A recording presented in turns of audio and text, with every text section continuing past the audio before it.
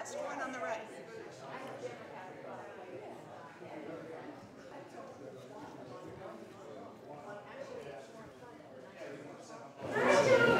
Welcome, everybody. Mr. Vice President, welcome.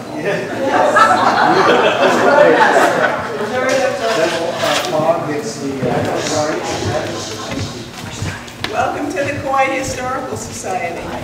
I know you all came to hear our wonderful speaker. I'm sure you're going to enjoy, but he's agreed to wait patiently for just a few minutes so I can tell you something about us as an organization for those of you, and there are some who signed in as non-members, so this is an attempt to induce you to join. This is one of our more or less monthly meetings, and they're all excellent. They're all offered free of charge. They're open to the public.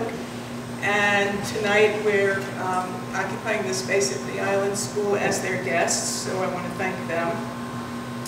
The Society is in its 101st year and is a very active and dedicated organization. We have a small staff, we have a crowded space, we have a wonderful group of volunteers, and our job is to preserve the written and the pictorial history of the island, the county of Kauai, the island and Niihau. The library is very rich in historical material. The archives are an amazing source for researchers, both professional and the general public. There's a very active publication committee, and some of the publications are available for sale, perusal on the table over there, together with the membership forms. So if you do join, you'll be notified of all these meetings. Even if any of you wandered in as a visitor to the island, you can find out about it in the snow belt and wish you were here. And as you might imagine, as a nonprofit, we're poor and struggling and not ashamed to beg, so donations, small and large, are more than welcome. I just want to briefly tell you about the next three events, and we have some literature that you can pick up on the tables that will list these in case you want to be sure not to miss anything. This coming Saturday, the 21st, at the Aloha Beach Hotel, we're co-sponsoring a documentary film showing of the history of the making of the traditional kapa cloth. And the film will be followed by a discussion with the producers of the film and kapa makers. On Friday, March 6th, at the Historic County building where our offices are located, but in the lobby, there'll be a presentation of the Kekaha plantation viewed through its maps. The story is that about 1,000 maps were saved from destruction from the plantation, and they have been preserved and cataloged, and there'll be kind of a mini exhibit and a wine and cheese reception. And then on the 21st of March, a Saturday, but I don't have the time yet, probably at the museum, we'll be hosting another Kawika, Kawika Makanani, who is a librarian, a teacher, and an archivist from Oahu, who will be giving a presentation on the Kumulipo, which is the foundational chant that records the Hawaiian creation story. So I don't want to take any more time now from Kawika Winter's talk. Let me just say a little bit about him. And I'm really, really happy that we were able to make this work and welcome him. He earned his Ph.D. a few years ago from the University of Hawaii at Manoa. He's director of the Limahuli Garden and Preserve. Dr. Winter is an ethnobotanist with a keen sense of the importance of history. He's studied the cultivation of awa and kalo from both the botanical and the historical perspectives. And in tonight's talk, he'll show us how scientific evidence from traditional agricultural and land use practices can inform contemporary ecological issues. So thank you and welcome. And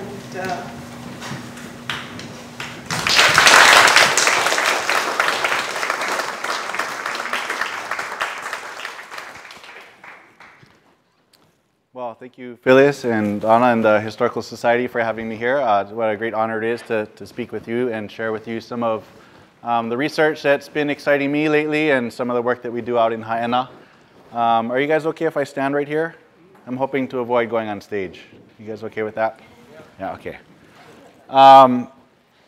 So I just wanted to pause and take a moment to honor Uncle Bruce Wickman, who's I'm sure to many of you in the room who are familiar with him and maybe had the honor of knowing him in his lifetime. He recently passed away, and saw some of you at his funeral last night. But you know, Uncle Bruce has dedicated his life to recording and documenting the history of Kauai, and I couldn't give a talk tonight without at least honoring him, and so I just wanted to stand for a moment of silence in honor of Uncle Bruce.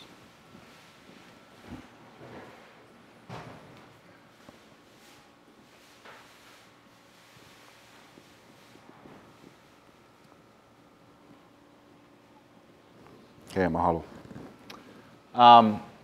Before I get into the things I was really going to talk about tonight, I have to share some of the work that Uncle Bruce has helped us to, has inspired us to work on recently. And towards the later part of last year, I think it was about November, it was right before he passed, I believe, and we were working on some other indigenous mapping initiatives, and one of the things that Uncle Bruce had collected in his lifetime were the many place names, as you know, including the place names of the ridges and the peaks that stood as the borders between all the different ahupua. And in Haena, if you guys have been out to Haena, it's all the way at the end of the road. And the next ahupua over is Hanakapiai. So one of the things that Uncle Bruce documented in his life's work is the different peak names. And we never really knew where all of the peaks were. We obviously knew Makana, which is the most famous mountain, and we knew Mount Noho and Mount Upulo'u. But then you look at the list of names, and they're a little more than that, just a list of names on a paper, and they're just so nebulous when you look at this, a ridgeline like this, and you're like, what name goes where? And so it's always almost been too complex to really delve into, and you know, me and a whole bunch of other people said, we'll get to that one day. But it all kind of opened up somehow in November, and this is what I would do at night between 11 and 2 and my kids were sleeping. But I just felt this inspiration within me to start really looking into it. And I thought back to some of the things that my elders would say to me is, it's all in the language.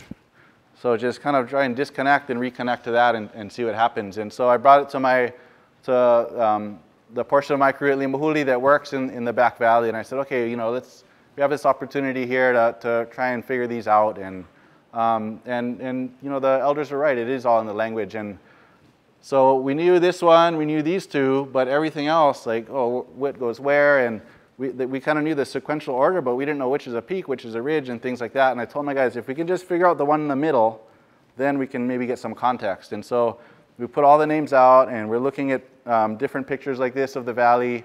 And we got to the one peak called Namanamana, like Banamana Lima, or Banamana means branching or things like that. So I was telling my crew, okay, it's either something that's super branched or it looks like fingers. And we're just looking at pictures, and I saw Po'okoko, that means bloody head. So if you see something that looks like bloody head, let me know. And we're just going through all the names, and because in the last ridge was named Kalapahaululu, which means the kind of the roaring cliff, for lack of a better translation. But it's the point in the upper valley, so this is way up in the mountains, from which you can hear both Limahuli Falls and Hanakapiai Falls at the same time. So there's this one somewhere, we didn't know where. And so we're looking at pictures, and I was kind of explaining what I thought these translations were, and one of my guys said, hey, that one kind of looks like fingers. And he pointed to this one. And it kind of looks like fingers pointing up, but if you kind of turn your hand like this and put your knuckles at a funny angle, these ridges right here actually look like the knuckles on your fingers. And these peaks look like knuckles on your fingers, and these ridges coming down kind of look like your fingers coming down like this. It's like, and my guy said that. I said, that's Namana Mana. I was so excited. We figured it out. And then the next one above, Po'okoko, bloody head. So we're looking, and said, well, this is the craziest peak we have in the whole valley. And if you're going to climb that thing, you're probably going to end up with a bloody head. So it makes sense. That's probably Po'okoko. And then we figured out, and they were in the upper valley the last trip they took up there in December. I have this one particular crew. They fly up in a helicopter every 2 weeks to try and take care of the native birds and the plants and things like that. And I said, okay, when you guys walk down the ridgeline, make sure you be quiet and listen. And sure enough, they went with that intent. They walked down the ridgeline and quietly and got to a point where they could hear one waterfall. Okay, hear one, but not two, and going. And then they got to it. Is this a saddle between these two hills. It was about a 20-meter stretch, so maybe about the width of this room. And that's the only place that you could hear both waterfalls at the same time, Kalapahululu.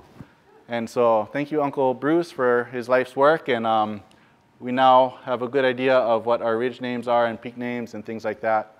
But, you know, we don't only, the indigenous mapping projects that we're doing in Hawaiian, we don't only look at the mountains, we look at the ocean. And this is the latest rendition of one of our place name maps. We are very fortunate to still have elder master fishermen in the community who know the place names of the reefs and the channels and things like that. And when Chipper Wickman, my predecessor, was the director at Limahuli in the late 90s to the early 2000s, he initiated an indigenous mapping project and got together with one of these master elders, Uncle Tom Hashimoto, and recorded his knowledge of the place names of the reefs and the channels and the different fishing spots. And when they were done with that draft of the map in 2003, there was about 50 names on that map. So about 90% of those 55 names, I think it was, Uncle Tom, those were the things that he was taught by his father. And he would always say, you know, there's more names. I just remember the spots that my dad would take me fishing at, but there's more names. He'd always say that. And so, you know, I've been at Limahuli for 10 years now, and as I've been spending time with different elders and different families, I'd hear other names come up, and I'd hear names like, oh, that name's not on our map. And then I'd be going through the old Hawaiian language newspapers, and I'd see a name and say, oh, that name's not on our map. So we finally got a time when I just told myself, well, we got to just update this map already. And so right around the same time, ended up being in December when we finalized this map. And we have now more than 65 names that go along our coastline, storied places and things like that. You know, each of them has stories. Some of them we know, some of them we don't know. Some of them we have ideas of what they are. We know this channel right here. Can you guys see that? Right here? The name of that channel is called Poholokeki, which means the drowning child.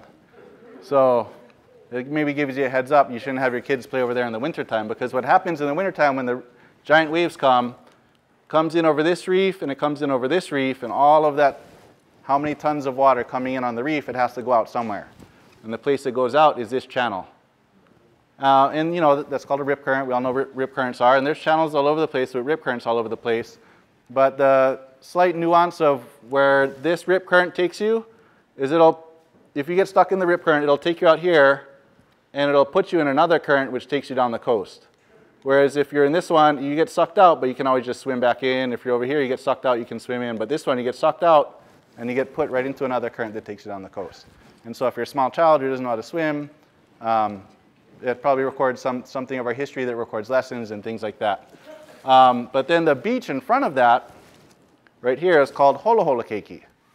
So what does Holoholokeki mean? That's the place where the kids go and play, and it's a beautiful place. The stream is there, the sand dunes, the forest, and it's just a natural playground for the kids. It's where my kids love to go and play when we're down there. And they it's kind of looking at the lessons of what the place tells you. This is Holoholokeki, this is Poholokeki. So you guys stay on the Holoholo side. Don't go out on the Poholo side, because you know what's going to happen. So these are the kind of lessons that place names teach us and help us to understand, you know, many different things. And just one of them is helping your children understand where it's safe to play and other things. But a lot of other tidbits of knowledge that are that these place names are the repository of. And these are some of the things that we work on in Limahuli. And this isn't what I came here to talk about tonight, but so much of this work is a part of Uncle Bruce's legacy, and I just wanted to honor him with sharing some of that. So on to the stuff that I really meant to talk about. Before I really go on, I have to kind of take a moment and pause and reflect on one of our proverbs about learning in Hawaiian. It says, nana ikikumu, nana ikikumu. That's what my elders would always tell me. When you're learning something, you go to the source of that knowledge. You don't go to somebody who kind of understands what they're talking about, because you're only going to get a subset of that knowledge and not understand the entirety of it. So that's what was done in the Hawaiian culture. As knowledge was being passed on, it would be from kumu to student, from the source of the knowledge to the student, and that's how you maintain the integrity of your knowledge. And I need to acknowledge my kumu hula was John Kaua, the last keeper in a line of priestly knowledge that dated back to the 9th century on Molokai. He passed away in 2006, and here's my tutu ho'okama, Erika Ana'ana from Miloli'i Ho'opuloa in South Kona on Hawaii Island. And then lastly, the Aina itself has always been a teacher of mine. I grew up on Oahu, and I grew up in a place, you know, for a large part of my life, I went to a private school, so I went to a school outside of my community. And the particular area where we lived in the neighborhood, there were no kids my age, but there was a forest on the other side, and so I spent a lot of time in the forest. And, you know, I always say, like, the trees were my friends, and I go in the forest with my dog, and that's how I grew up. You know, I was heavily influenced from the forest and the Aina. And these are three of the main influences on the work that I'm going to be talking about tonight. If I say anything that's wrong, the fault is mine, not theirs. So I ask forgiveness if there's anything that I misstate.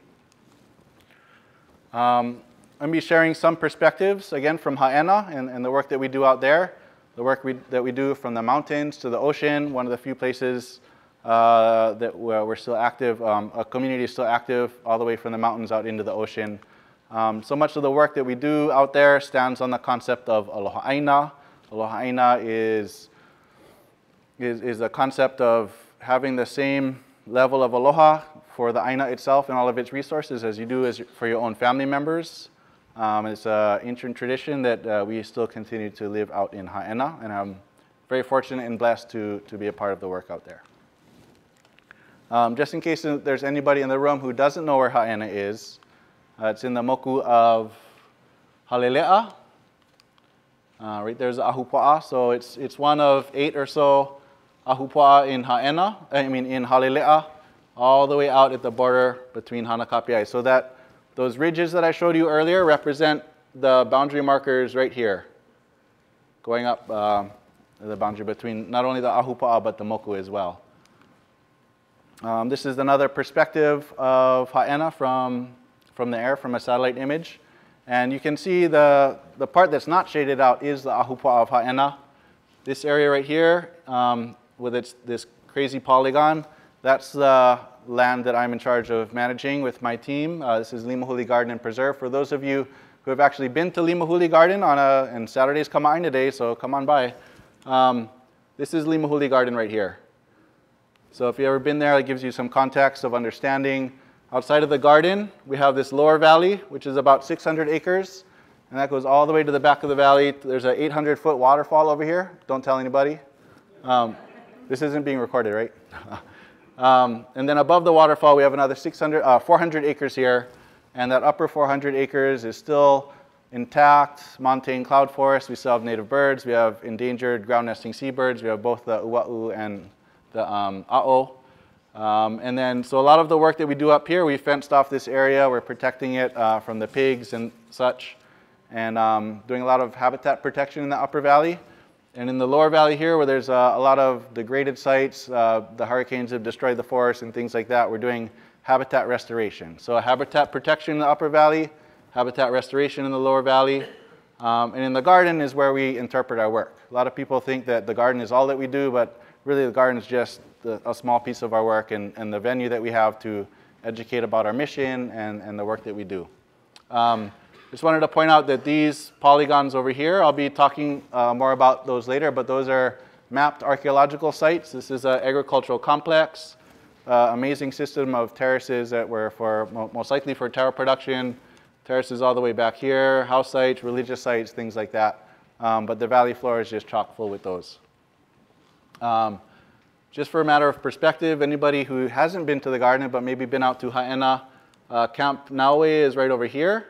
Camp Naue is the border between Haena and Wainiha. And a lot of people don't realize that this whole area over here is all technically in the ahupua of Wainiha. This is Ke'e, where the Napali Trail starts and things like that. So just a little bit of perspective. Whoops. Sorry, yeah. So one of the things that we're blessed to be the stewards of is an amazing repository of biodiversity.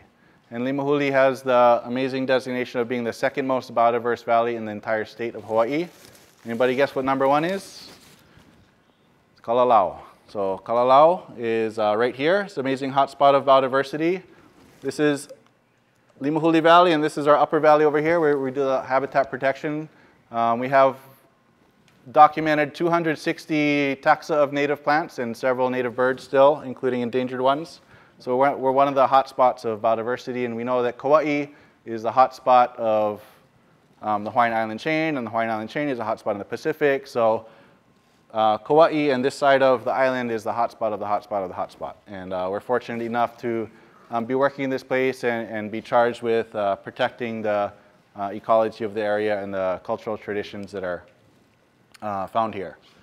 So this kind of goes to our vision of what we do out at Limahuli, and our vision is to be a pu'uhonua, and a pu'uhonua is a term in Hawaiian that means a place of refuge. It's a place that you go when, for some reason or another, you find there's turmoil all around you and you need to get back to a place to get back to balance. And that's basically what we try and do at Limahuli. We want to be a place we want to be a valley that's a place of refuge for the native plants, the cultural traditions, and we want to be a thriving social ecological system which is shared and embraced by the world. So a huge part of our mission is education and interpreting the work that we do, but we want to do it in such a way that people understand the importance not only for Native Hawaiians, but also for communities in Hawaii, and there's a lot of lessons in global sustainability as well.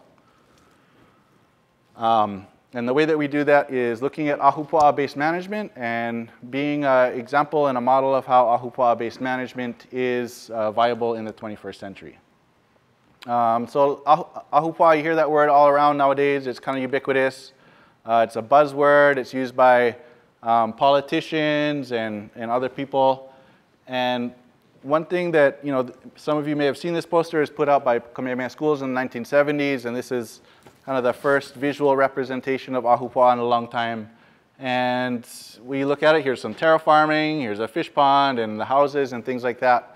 So a lot of this part of the ahupua in the lowlands where there's farming and fishing and habitation, there's quite a bit known about that and documented, and that makes a lot of sense if you're talking about ahupua restoration. Okay, restore the lo'i, restore the fish pond.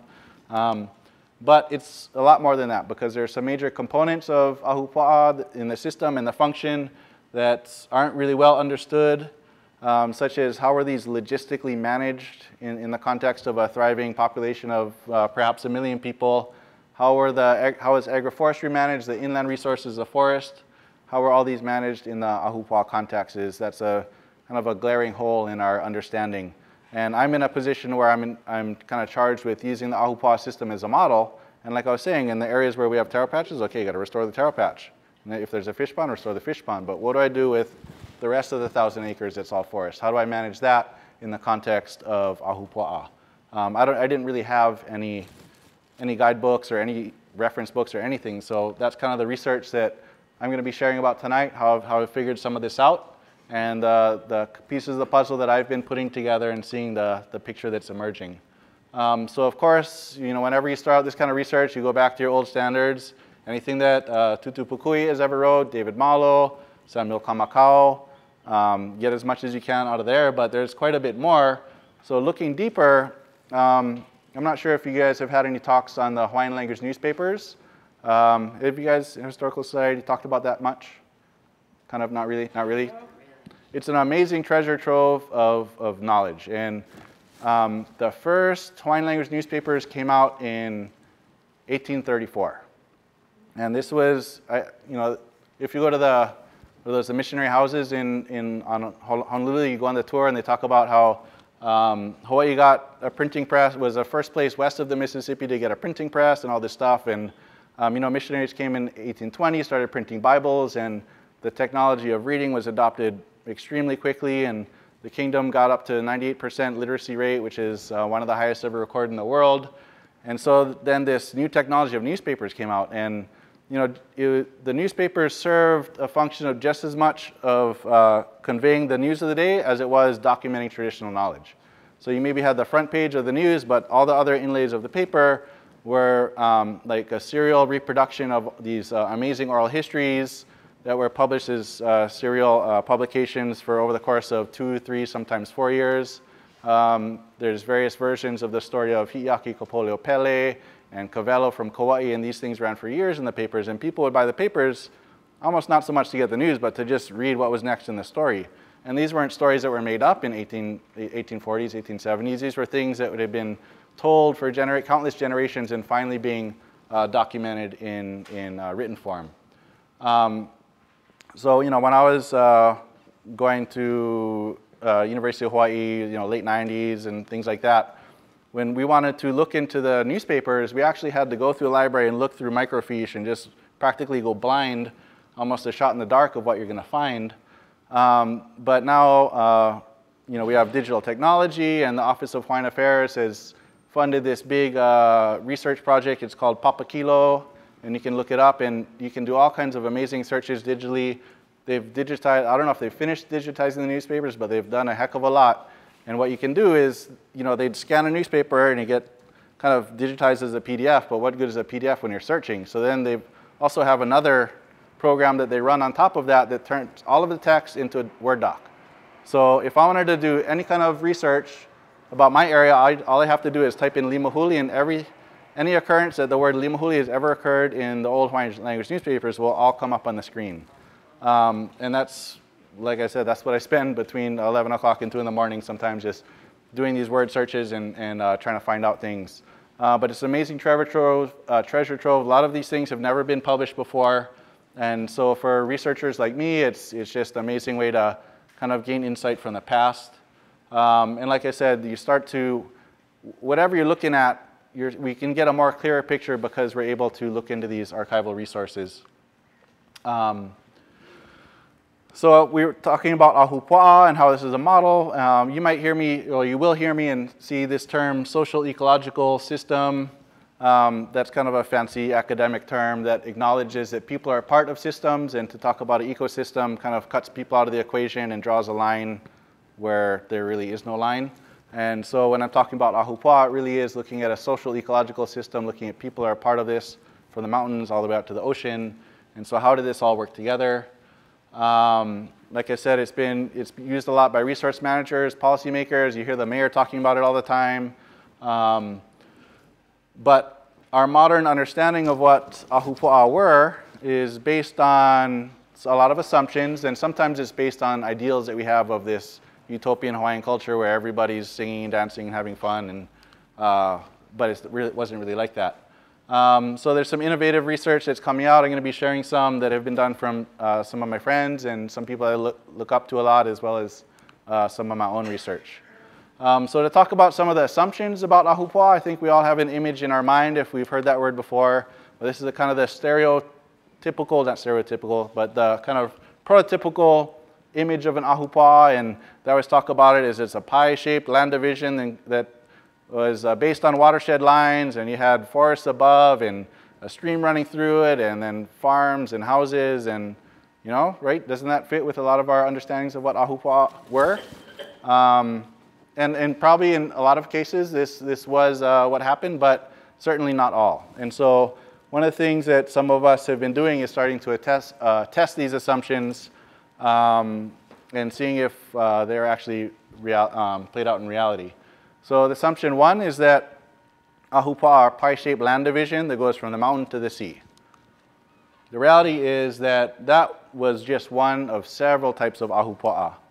The mountain to the sea one, but then we had some, especially on the higher islands, younger islands of Hawaii Island and Maui, where you had these huge 10,000 foot, 13,000 foot volcanoes. the ahupua didn't go all the way to the top of the summit. It kind of went up to the middle of the forest and then went down. So you had ahupua that went from the middle of the mountain all the way down to the ocean. You had ones that went across the island, and you find this especially on the lower islands where you don't really have tall mountains. It kind of just went across the whole thing, or like on Molokai where it's high on one side and low on the other, you'd have some that just went right as a band right across. You have crazy example of landlocked ahupua, and I don't understand how really those work, but there were some. You have some ahupua that are only along the coast, so no access to mountain resources, and how do those work? I don't know, but it definitely wasn't a pie shape.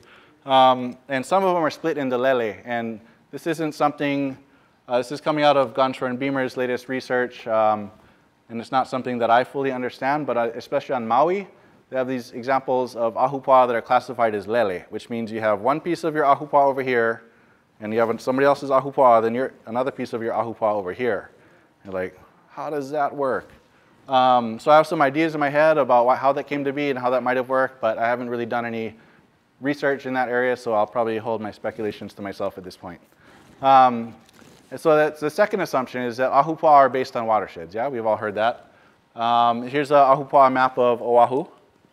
And the reality is that the majority of ahupua do not follow watershed lines. Only about 5% do.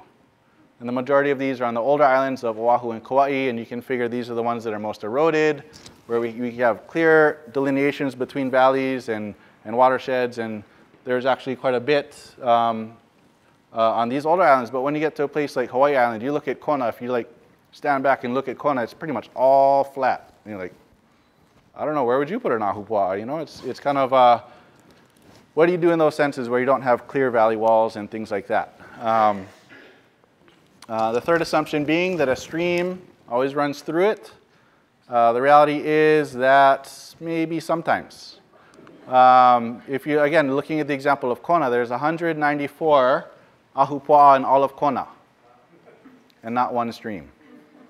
So no streams in the ahupua of Kona, and then you look on the other side of the island, Hilo Hamakua coast, the streams are actually the borders of the ahupua.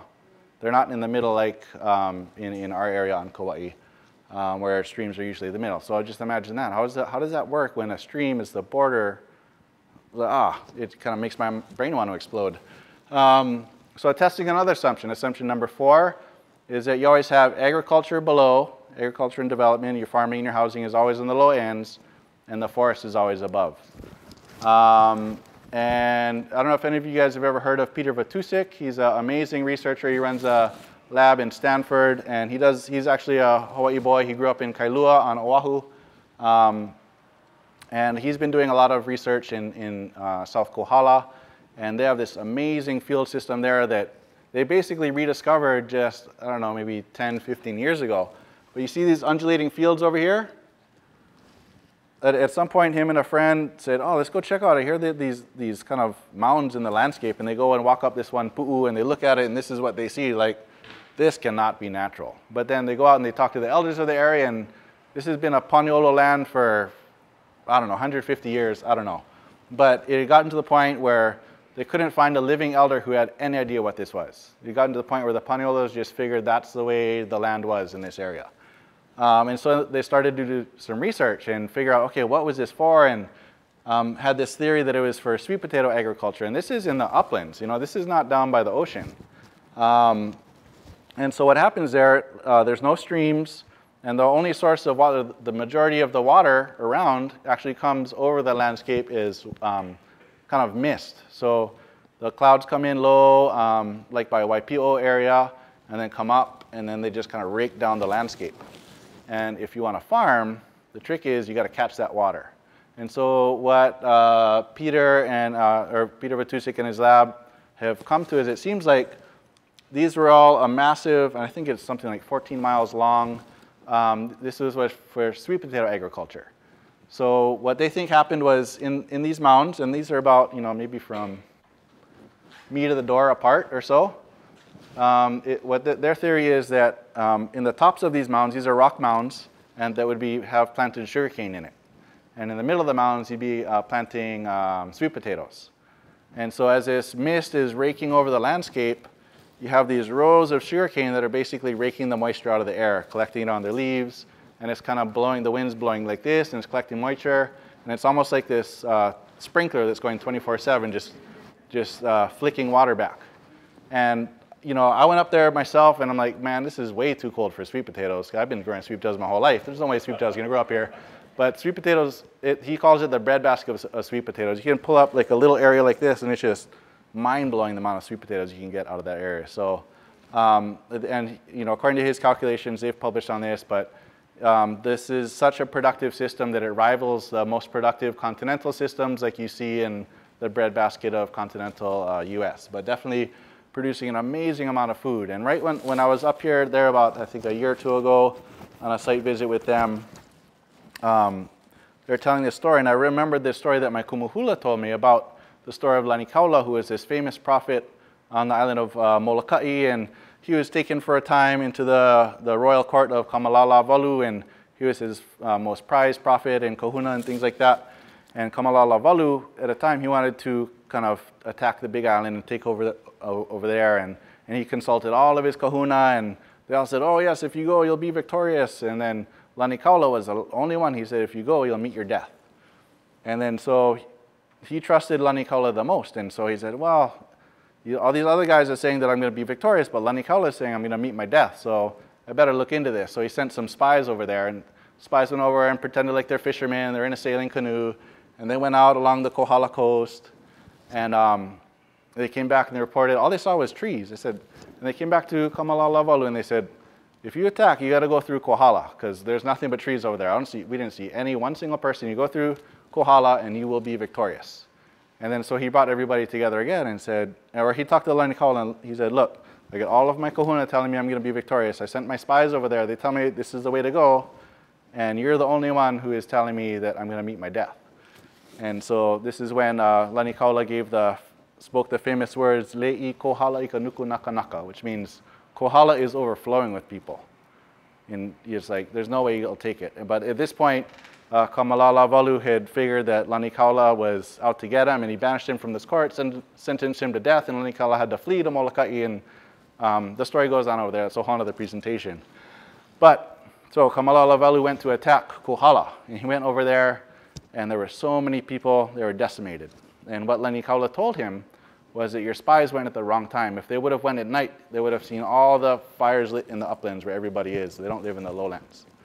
And I never really understood that story. You know, I was young at this time. It's like, how does that work where you show up to a place and it's covered in forest, but there's still a lot of people there? And then I actually went on this site visit, and this is why. There's this whole area, the forest is down here, and the farms are all the way at the top of the mountains. And if you go down by the coast, you cannot see it. All you see is trees. And so I was like, wow, that's what the story was talking about. So it's all these little things that kind of, you know, modern scientific research is just kind of giving validation to all of our cultural history, and it's really exciting to see it and be a part of it in some ways.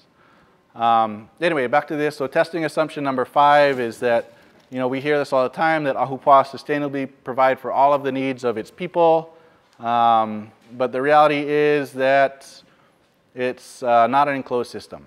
And my good friend Kamana Beamer, who is a co-author on that paper I keep citing, we were in this debate going back and forth that I used to be one of the people who thought that ahupua was self-sufficient, it could provide for all the needs, and we just go back and forth, and finally he said, okay, what about ko'i?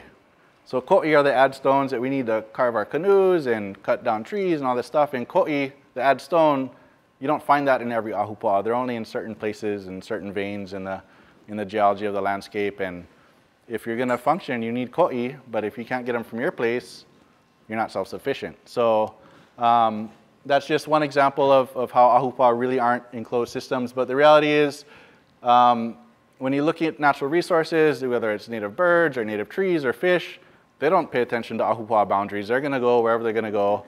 And to really understand and manage these populations of fish and birds and trees that communities need, you had to really know the kind of landscape and the population dynamics and how they flowed. And ahupua had to work together to make sure that things were always abundant.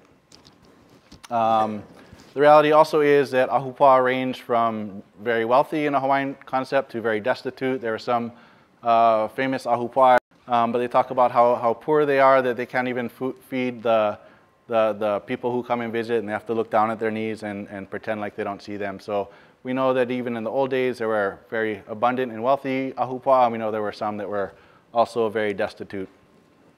So anyway, those were our assumptions, and they all just got blown out of the water. So what we're really starting to see is that we need a better working definition of ahupua. The one we have been using is really founded on these assumptions and ideals that just aren't true.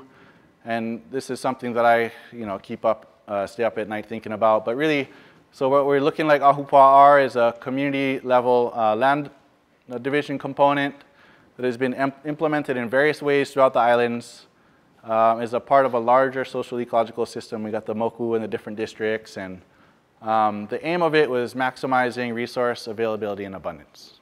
And so that's kind of the operating definition that I'm using nowadays, and I'm on a mission to get other people to embrace it as well. But what's really exciting is that I have a lot of contemporaries and friends who are also kind of doing these research in this realm, and we get to challenge each other on coming to better definitions of things. But anyway, this is ahupua of Haena, where Limahuli is located. This is an artist's rendition of how the ahupua would have looked like in the old days, in pre-contact times. A lot of things in here are based on archaeological evidence. Whoops. These taro patches over here, the taro patches that you see when you first come to the garden. A lot of house sites up on the hillside. The heiau, or the temple dedicated to hula. Over here, the guys climbing up the mountain to perform the sacred oahi ceremony. Fish ponds, fishing, farming, all that kind of stuff. We took all the information we had from Haena and put it into an image. And one of the things that we're trying to understand, like I said earlier, is, okay, it's really obvious if you're doing ahupua restoration, you got to restore this taro patch, restore this fish pond. But what about all that area in the Mauka areas? Like I said, it goes from the area right behind the garden all the way up to 3,200 feet in the cloud forest with a whole different kind of plant community up there. And one thing that we know is there's these different biocultural zones that existed in ahupua, and these biocultural zones dictate practices and what's appropriate, what's not, what isn't.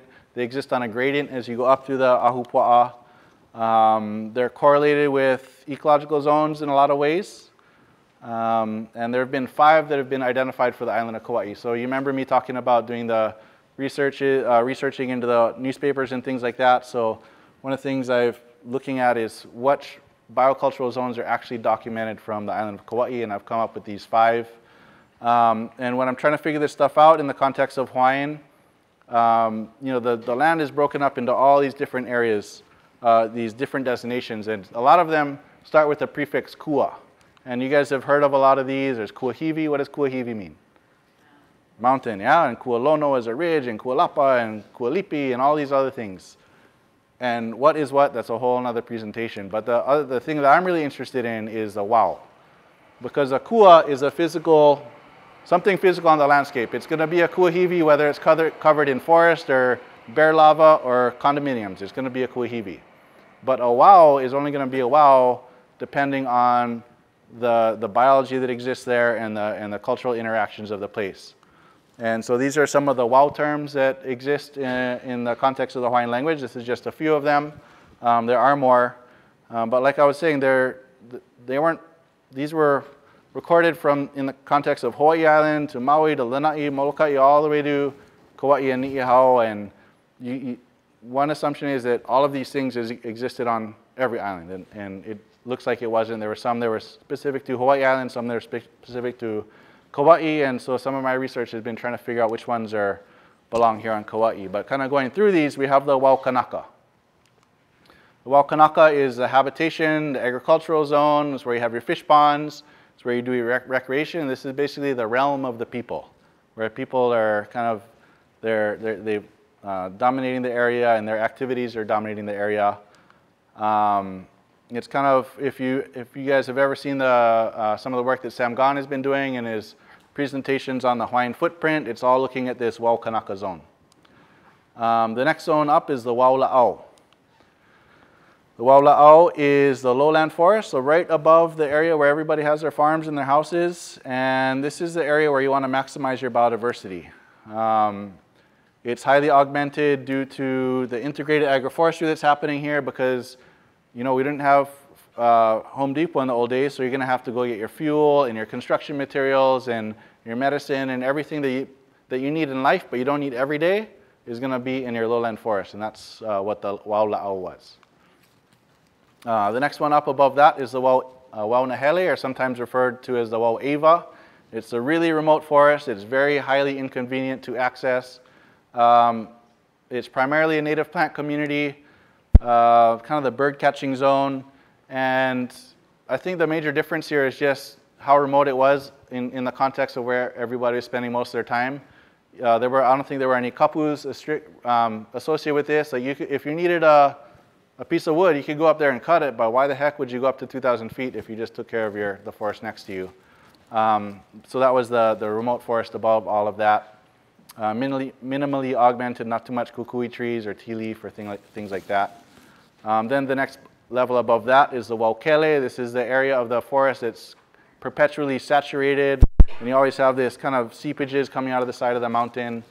But this is still below the cloud line, the areas that we call the upland cloud forest. It's really inconvenient to access, very cold. We have a lot of people in the work that I do spend a lot of time up here, and you don't want to spend more than 24 hours up there. It's very uncomfortable, unless you have a nice warm cabin or something. But again, minimally augmented, not too much change happening there.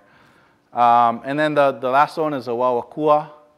This is a term that many of us may have heard of before. Wawakua is the sacred forest, the realm of the gods, the montane cloud forest. It's what corresponds to our core watershed nowadays. It's primarily a native plant community. If it's the realm of the gods, you wouldn't want to go up there and mess around with it too much, planting kukui trees and tea leaves. And in order to maintain the sanctity of the area, it was probably had a lot of kapu associated with it, so a lot of cultural restrictions and laws against that maybe restricted access unless under very special circumstances, so not augmented at all. And so this is a foundation of some of the research that we've been working on at NTBG, and we basically wanted to see if we could create a model and figure some of this stuff out and where we're in some of these zones and things like that. And I do need to give a little disclaimer here. I don't claim that this is how it ever existed. What we tried to do is we tried to, using this research and creating a model for Haena that seems to work well based on what we're seeing in the landscape and what we know of how things were divided. And then we applied the model to the whole island, and this is what we got. So basically, I'm going to go really quick, but this is a GIS model that was based on things like the things that were identified as the agricultural zone for the island. But you remember those polygons I showed you earlier that corresponded with the agricultural sites in the upper valley? These weren't in the zone, so we knew that that foundation wasn't going to be good enough. So we did various tricks in using GIS technology, and we figured out the zone. So this red area is the Waukanaka, the orange area, Waula'au, the lowland forest. Going up above that, the Wau-Nahele, the remote forest. And then going up above that, we needed to figure out where the Wauakua was, or where's the realm of the gods. How do you figure that out in the context of a GIS model? And so my co-author, Matty Lucas, who's a GIS wizard, he somehow collected all the cloud data for the last 50 years and came up with this. This is the cloud data for the last 50 or 30 years where the island is covered at least 50% of the time. And then we looked at where that actually intersected with any land masses, and that comes with this. And that's how we created the zone for the Wawakua. And then we kind of double-checked our work. We looked at some of the other models. This is Sam Gaughan's work that he did looking at the Hawaiian footprint. It works well for that. But there are some little things that fall out that don't quite make sense. Like this is Kipu Kai over here. And all of it is corresponding to Wau-Nahele, or the remote forest. And we know that Kipu Kai definitely had habitation, things like that. Also, this area over here isn't quite making sense. But that's fine, because what we try to do is we just try to create a model of understanding and see what we could, if we could at least get a visual of what things would have looked like, so it makes sense that it doesn't fit exactly. We're okay with that. So this is our model for what Limahuli is. So all of these agricultural sites fit into the Waukanaka. Then you have your lowland forest, your remote forest, your super wet saturated forest, and your Wawakua. And we are fortunate enough to, seems like we had all those 5 zones in the old days. And let me see.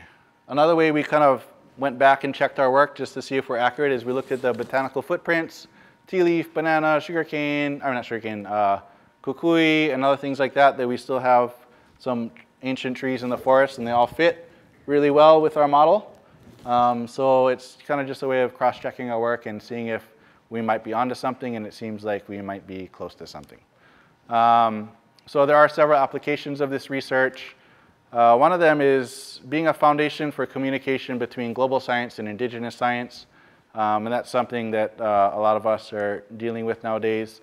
Another one is educating about the conservation ethic of ancient Hawaiian culture, which is really important for us to do nowadays as well for a lot of reasons. And then also informing the directions of our conservation actions. So like I said, my job at Limahuli is to basically have a community-based conservation program that is founded in culture and science. And this is, so this kind of research is helping me to have direction in the work that we do over there. So modern applications, we have the Wau Kanaka as kind of our foodland zone. So we're doing this at Limahuli. How to develop agriculture sustainably and things like that. Modern application of the Wau. This is some of you guys may have heard people talking about food forest. This is kind of the food forest concept, but also how to manage so you have good materials for other uses. Yeah, the Home Depot zone, construction material, fuel, and things like that. And this is where a lot of hunting is happening nowadays. And I think that's something that we wrestle with in the conservation realm. What are we supposed to do with hunting? Reality is hunting is not going to go away, so how do we figure out how to make it fit? And for us, it's fitting well into this Wau'ola'au zone. So we still allow traditional cultural access for the native Hawaiian hunters in our community, and this is where they come and hunt, and they get the pigs out for us, and it's a win-win for all of us. We're trying to work on that area of how to be a resilient forest in the context of the 21st century. Working with novel species assemblages, but I'm not going to go too much into that today. Waunahele, the remote forest zone, really the upland forest, where some of these areas we're starting to do some fencing to protect the native plant populations. Other areas like Koke'e, you have some hiking and things like that, maybe some ecotourism. Hunting probably okay in some degraded areas, but we would like to try and keep the native plant communities intact if at all possible. Waukele, same kind of thing. This is our core watershed. This is where our drinking water, a large part of it comes from, where it permeates into the aquaculture. So fencing might be appropriate in places like this. Habitat restoration would be really important if we want to try and keep as much fresh water as we can on the island. And of course, in the Wauakua, this is somewhat controversial, but for us, to protect the Wauakua is really important for cultural reasons. And so we fenced this area off, gotten the pigs out, trying to work on making sure that this sacred forest, and it really does feel sacred when you go up there, you're in such awe of everything. It's so hard not to be touched spiritually when you're up there, but really protecting that and having restricting access only being for those who are really taking care of the place. So if you could just imagine what Kauai might look like if as we kind of navigate into the 21st century, we're able to bring some of these concepts back and help to make sure that our island is abundant with fresh water and biodiversity, but done so in a way that doesn't keep people out of the forest, because we need to have people in the forest. We need people to be emotionally connected and intellectually engaged with what's happening up there, because whatever is happening up there is going to affect us down here, and we need people to embrace that and understand that. And so the more you can keep people in the forest, the better, but we need to figure out how to do it so it doesn't hurt the forest when we're up there. So anyway, this just makes me think of more research questions, but I'm probably made out of time, so I'll just end it here and say mahalo for your time and your attention. And maybe we have a few minutes for questions. Yes, yeah. Definitely.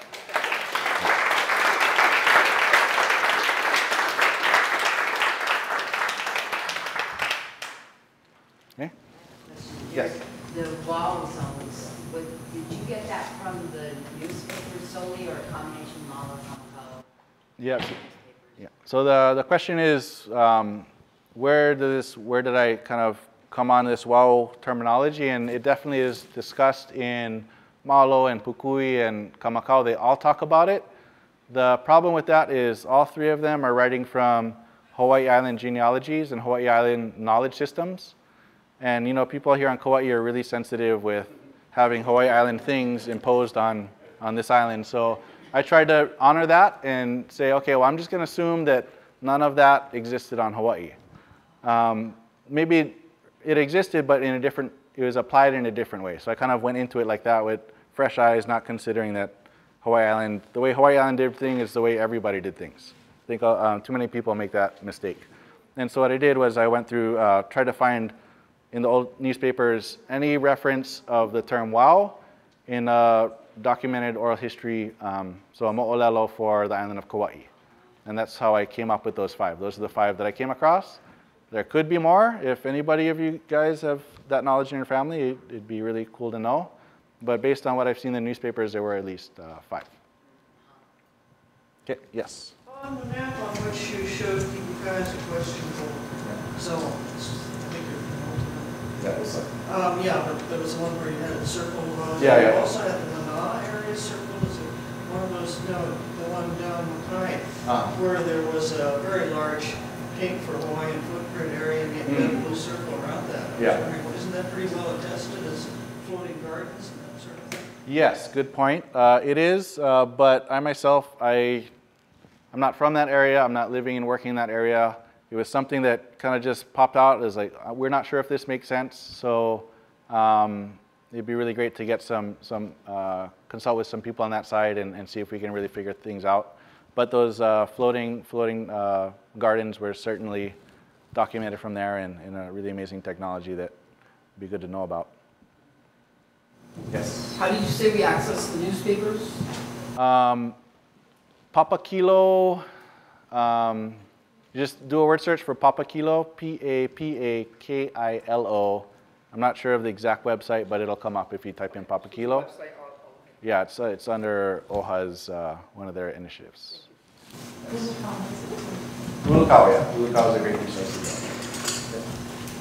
About 2 weeks ago, Kamana Beamer gave a lecture on Oahu about this research that we were just talking about of his to the Hawaii Historical Society. Phyllis and I were there, and he was talking about the ahupua on Hawaii. Somebody asked the following question. Somebody said, I represent the land registry, and what you just said doesn't correspond to the information that's in the land registry. And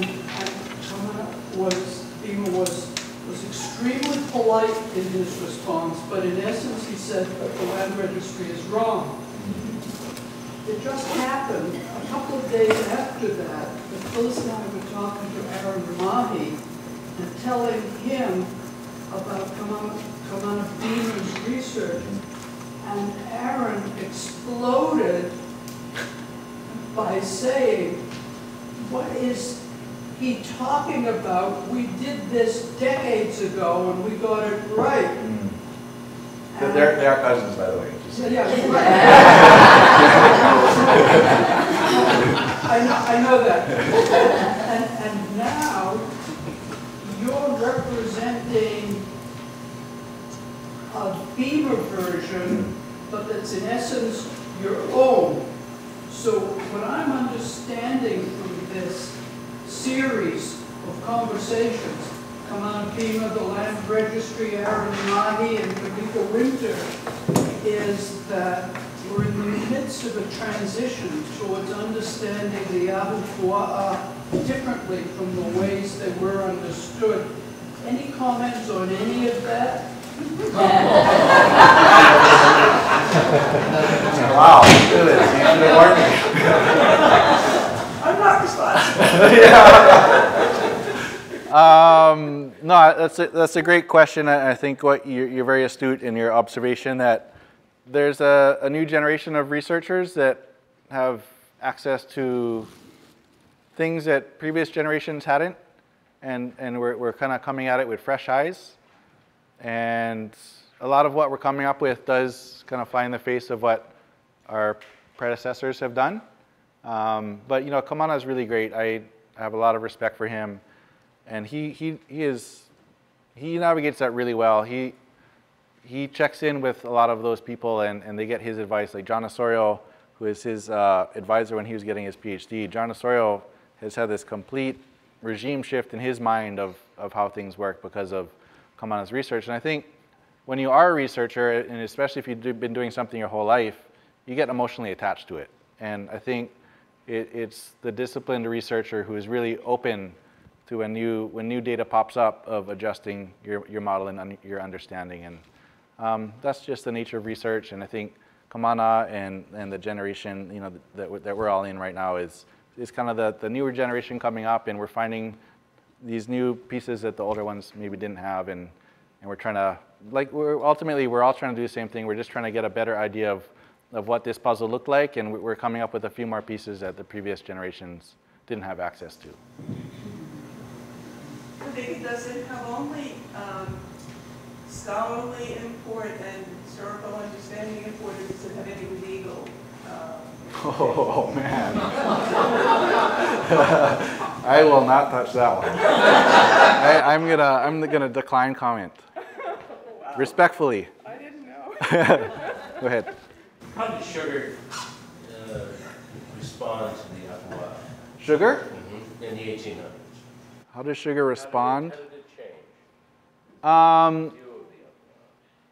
Well, I think sugar came in and they, you know, this is a lot of speculation on my part, but my understanding is sugar came in and they just looked at this landscape with a completely different worldview, and they didn't necessarily, the boundaries and borders and things that were set up in the Hawaiian system, they kind of didn't pay attention to that, and in a lot of areas just bulldozed and made these big cane fields where these pesky rock walls got in the way, and so, you know, I think the sugarcane plantations kind of ripped that layer of skin off. And once that wasn't there, because, you know, people come to Limahuli and say, wow, look at these terraces. They're so amazing, but, you know, those terraces were everywhere before.